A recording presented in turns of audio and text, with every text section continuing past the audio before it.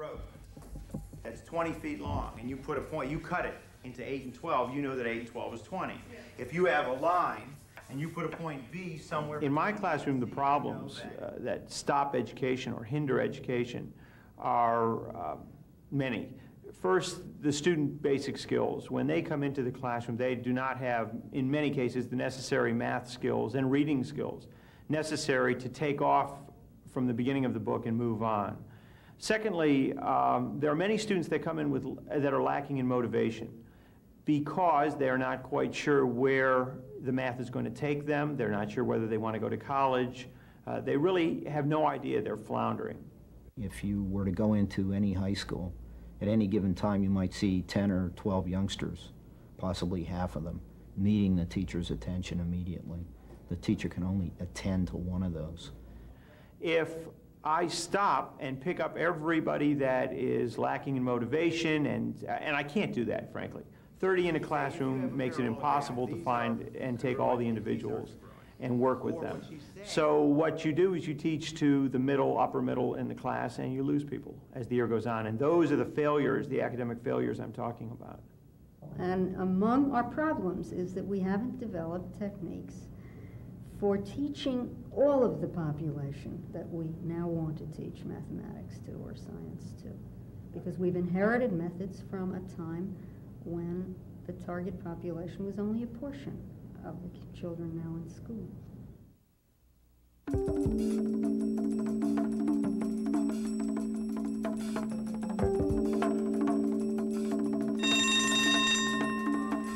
Crowded classrooms and frustrated teachers. Common problems in education today. Researchers are turning to technology to provide advanced tools to help teachers solve these problems. A new generation of instructional tutors, developed by researchers at Carnegie Mellon University, brings intelligence to computer-aided instruction. What we've done is we've taken our understanding of human problem solving from cognitive psychology and the techniques from artificial intelligence to build intelligent tutors that teach mathematical problem solving. The researchers use the psychology of how humans solve problems and how skills are acquired to build a model of how good students solve problems.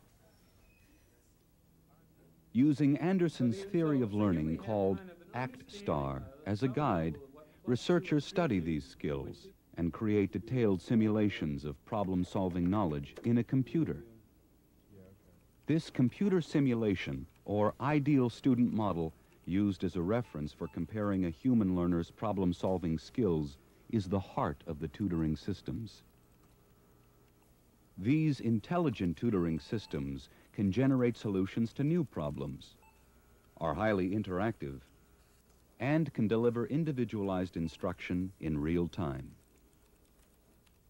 Building intelligence into a system begins with a student model, where the knowledge for skilled problem-solving behavior is represented as a set of production rules.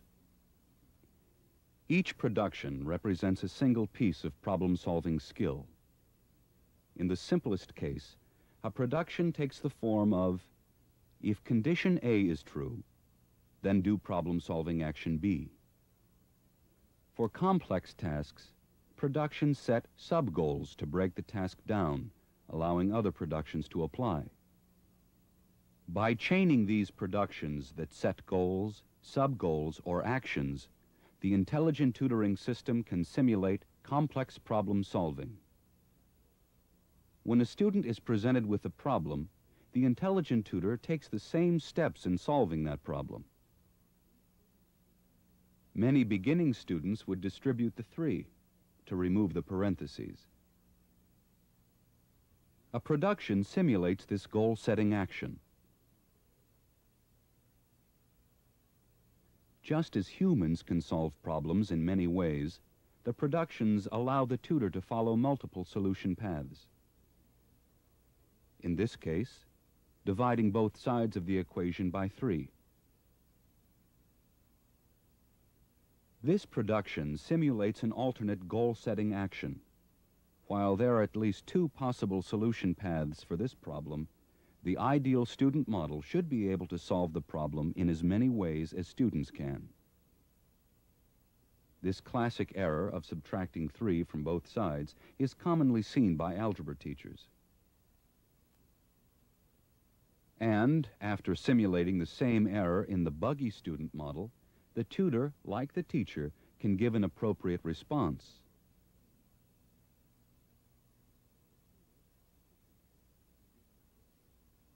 When guided back to a correct solution path, the learner can take a number of correct actions to work forward to the solution of the equation.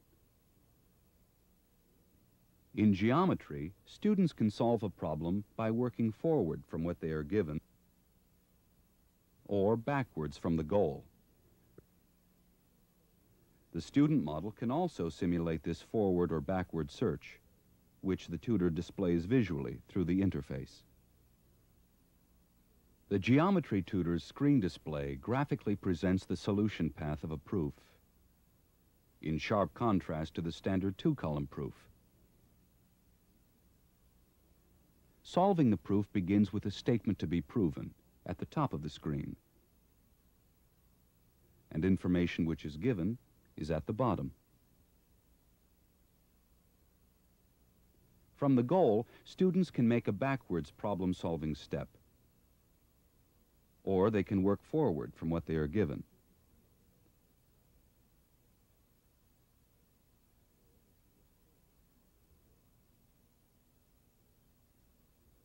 When the problem is completed, the student has built a connected structure from the givens to the goal.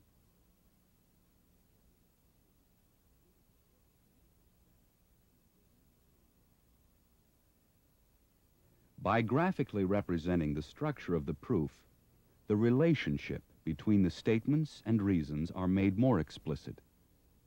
The tutor reinforces the conceptual idea of what a proof is, and on a higher level, deductive reasoning. The student model and the interface are coordinated by the tutorial component, which contains the knowledge for when to interrupt, how to diagnose errors, and what kind of feedback to give. From ACT STAR, a theory of learning by doing, come principles that guide how the tutor responds. If the student requests help or makes an error, the tutor will respond with a general hint.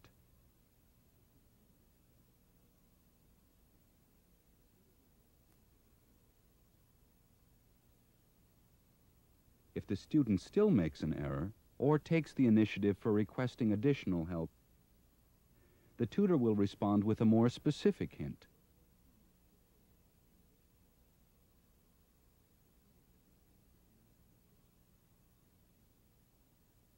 The student can always check what geometry rules can apply, review, and continue solving the proof. The tutor will not interrupt if the student strays off known solution paths or explores new ones, as long as the steps taken are legal inferences.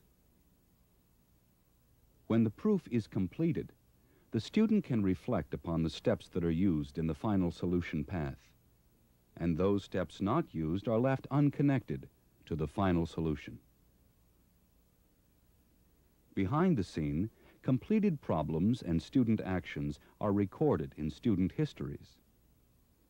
Like a human, the tutor remembers the specific actions a student has made while learning on the system. The LISP tutor, which teaches the programming language LISP, continuously monitors the student's progress and errors.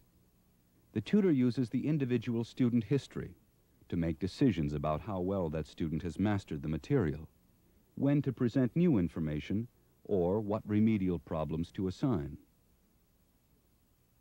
As the student solves a problem, the student's history is updated. If the student has mastered the skills for that lesson, then the tutor allows the student to go on to new material. If the student needs too much help while planning or writing the LISP code, the tutor may give the student remedial problems to exercise weak skills for this or previous lessons. Working together, these components adjust instruction to the size of a learner's problem-solving steps. As students improve their skills, they do more of the work in their heads, taking larger steps. The tutor adjusts the instruction to match the size of these steps, adapting the grain size to the evolving skill. In solving this problem, the student has used many steps, including explicit sub-steps for distribution.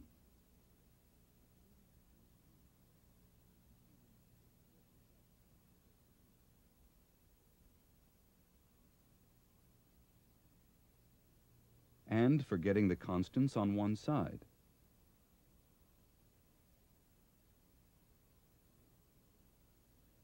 And isolating the variable.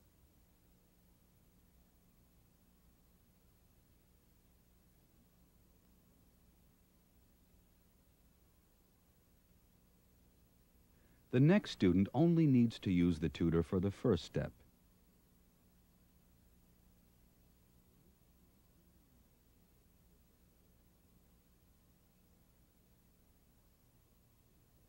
She skips steps, solving the majority of the problem in her head.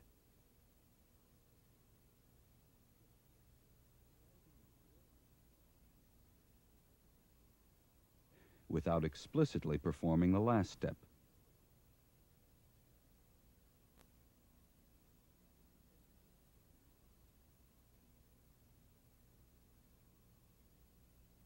As students progress through the curriculum, receiving individualized instruction, they gain many of the benefits of having their own personal human tutor. In the standard classroom, by definition, 50% of students perform above the average. By adding traditional drill and practice or computer-aided instruction, performance can be improved. With intelligent tutoring systems, classroom and laboratory studies show a significant improvement above computer-aided instruction.